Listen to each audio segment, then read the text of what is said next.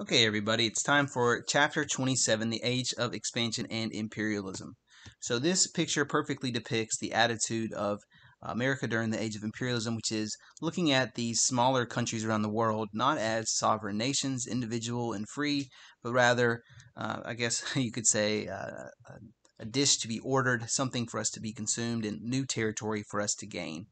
So, why does America turn its attention outward?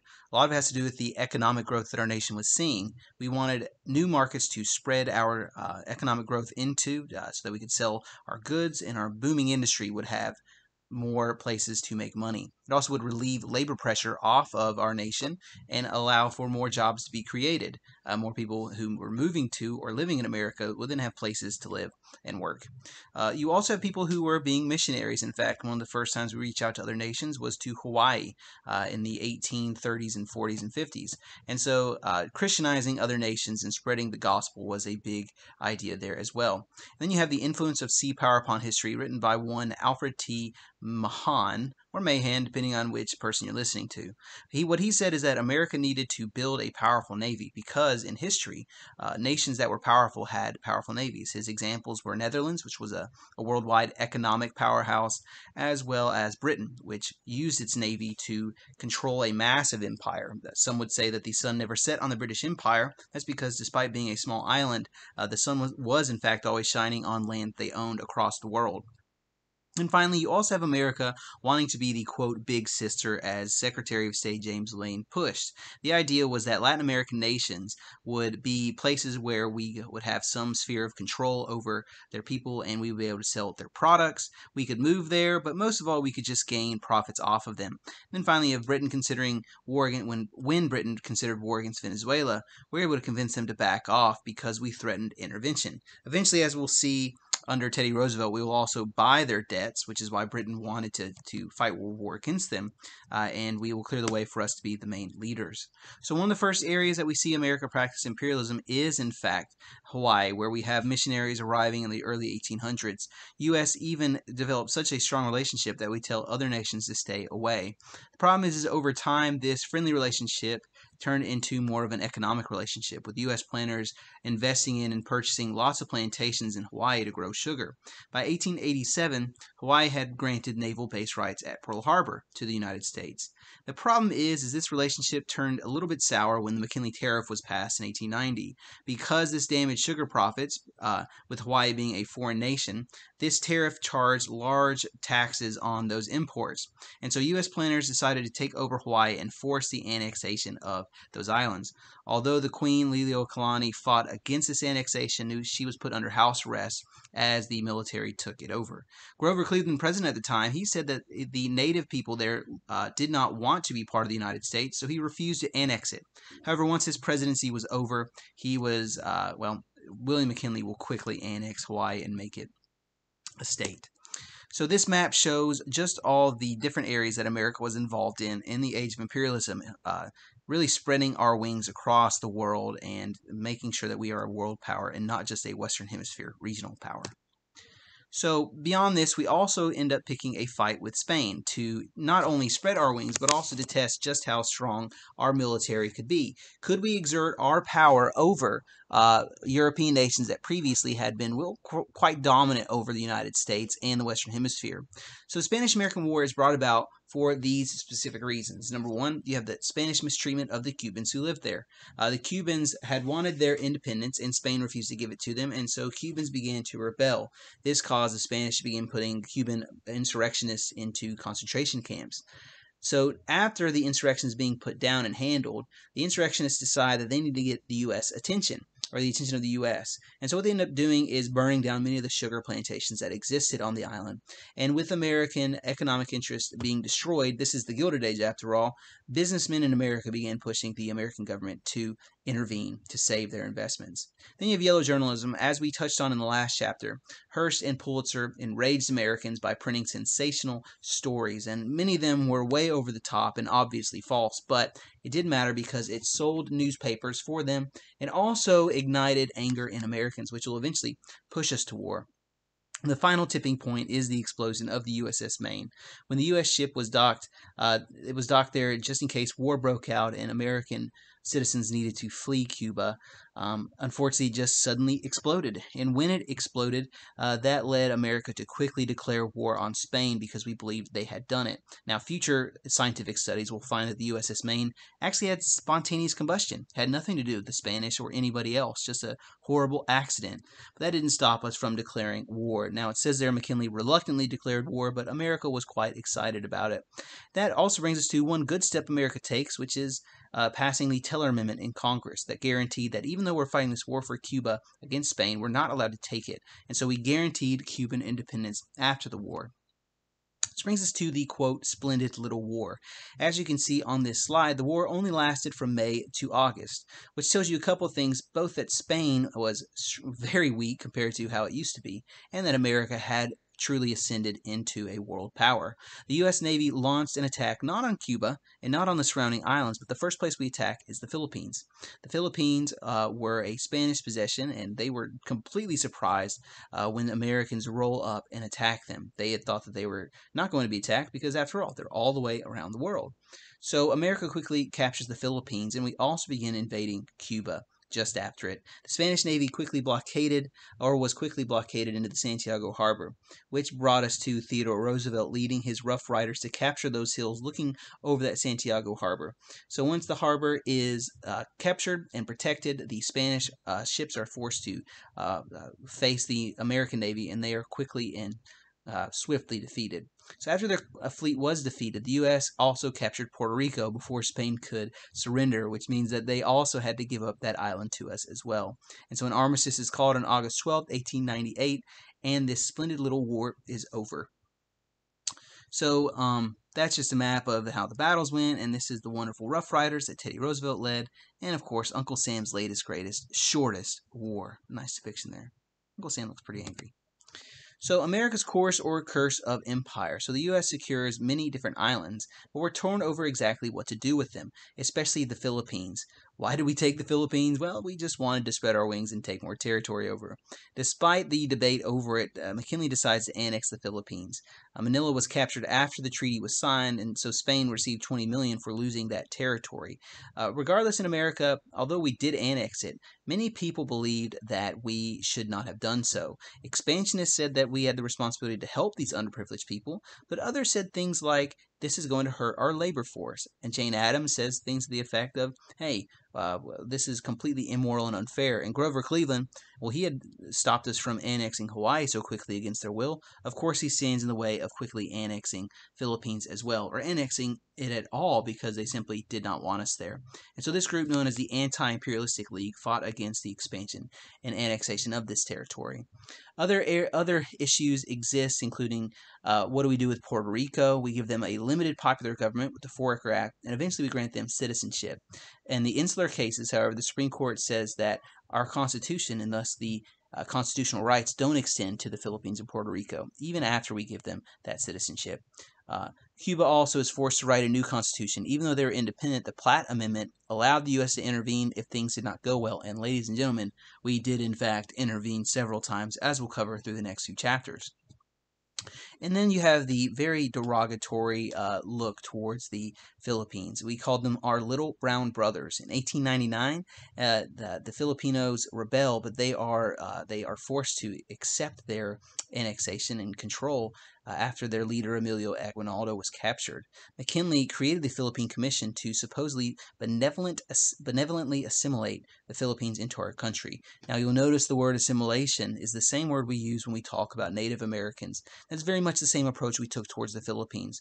Yes, we developed economic ties, improved the infrastructure and education, but we were never welcome there. They didn't want to adapt to our culture, but so America, regardless, takes it over and, well, forces them to be brought into the, quote, civilized world. So this brings the moral question. Even though we improved the Philippines, even though we overall probably helped develop them faster than they would have otherwise, is it still a moral thing for us to do to control a nation against their will? And so you can see why a massive debate raged about the annexation of the Philippines and imperialism as a whole. So then you have the open door policy in China. Basically, we had no ties inside of China. And when the Boxer Rebellion failed to kick out all of the foreign powers in China, including Britain, Germany, Japan, Netherlands, So lots of countries were trying to control it, and after they put down that rebellion, they actually wanted to turn it into a bunch of colonies. So John Hay, the Secretary of State at the time, he convinces these nations to respect Chinese economic and territorial integrity, which looks like a good deed from the outside. However, John Hay had a reason behind this open door policy, and that's because it provided an open door for America to trade with the Chinese there. If it had been colonized, they wouldn't have been nearly as open to American goods and trade. And so the open door policy is a good thing because China does keep its sovereignty. However, it was for selfish reasons. Regardless, the open door policy is remembered. This brings us to the election of 1900. In the last couple chapters, we talked about the populists and how they threw their support behind Bryan with the Democratic Party. And Bryan is selected again, pushing the same issues of bimetallism, and he attacks the immoral imperial acts that the nation had been engaged in. However, you have to understand that there are two things that almost guarantee a presidential victory, and McKinley had both of those when he runs for a second term. The first is winning a war, which everybody seems to love, and also when there is a booming economy, you very, very rarely see a president not get reelected. So with this in mind, Republicans are able to defeat Bryan once again, claiming his economic ideas would undo the economic boom that was already occurring. And so besides that, McKinley had selected Teddy Roosevelt as his vice president. Now, in the Progressive Era chapter, we'll talk about why that was a big deal. But for now, just understand that he did not have the same ideas as McKinley. But hey, he's just vice president. He can't do anything, right?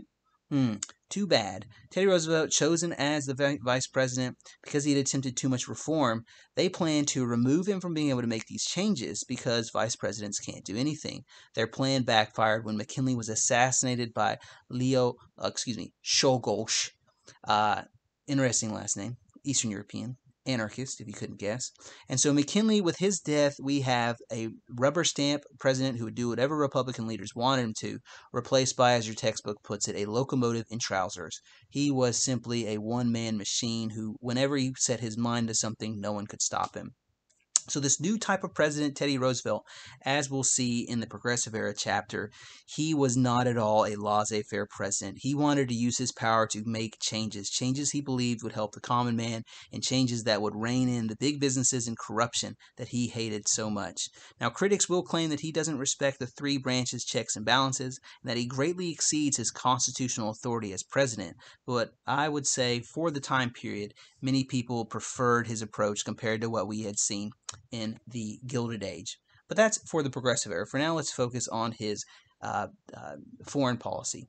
So Teddy Roosevelt's motto as far as dealing with other nations is speak softly and carry a big stick. The idea behind this is that America had a powerful navy, a massive military that almost every nation in the world would be afraid to mess with. Why would we not use that size and power to get our way in international affairs? So using this size and power with his big stick diplomacy, also called gunboat diplomacy because it relied on our navy, we controlled the Western Hemisphere. The greatest example is when a canal was being built through Central America. We wanted to build it through Panama, which is the thinnest area of land and the easiest to build it. However, since Colombia owned Panama, they refused to accept the generous offer we gave, at least generous in our minds, and they demanded far more money. When that happened, Teddy Roosevelt met with leaders from Panama, and he decided to support the Panamanian Declaration of Independence. So when Panama declares independence and Colombia prepares to invade them, Teddy Roosevelt sends the U.S. Navy to the shores as if to say, hey, don't mess with Panama. So Colombia backs off because they knew that fighting Panama would lead to war with America. And so the Panama Canal is built. Now, you can understand why people would view that as negative because, after all, it is international bullying. However, Teddy Roosevelt would wisely say, in his mind, I saved the world 6,000 nautical miles because otherwise you'd have to go all the way around South America to make it to the West. So while this is a positive change for the world, one has to admit that his aggression did mark a downward turn in our relations with many Latin American countries. They began not to see us as the benevolent country that we feel that we were, rather they look at us as bullies. So Roosevelt also updates the Monroe Doctrine. Monroe Doctrine had said that Europe would stay out of our affairs. So when Latin American nations like Venezuela began finding themselves massively in debt and unable to pay it back, Roosevelt feared that those nations would be invaded by European countries. So what Teddy Roosevelt does with his Roosevelt Corollary, the addition to the Monroe Doctrine, is that he uses, quote, preventive intervention. He buys out all the debt of Latin America so that Europe would leave them alone. The problem well, the one positive is that Europe certainly doesn't mind. They gladly give up control of those nations because they get their money that they were looking for. But Latin America found themselves, well, surrounded by the debt collector, the receiver, the sheriff, Teddy Roosevelt with his big stick, forcing them to yield to our authority as they owed us the money now, and we could intervene as we saw fit because of those massive debts. So you can see why the big stick diplomacy is both a good thing as far as building the Panama Canal and helping America exert itself, but unfortunately also a negative thing for many of our smaller neighbors.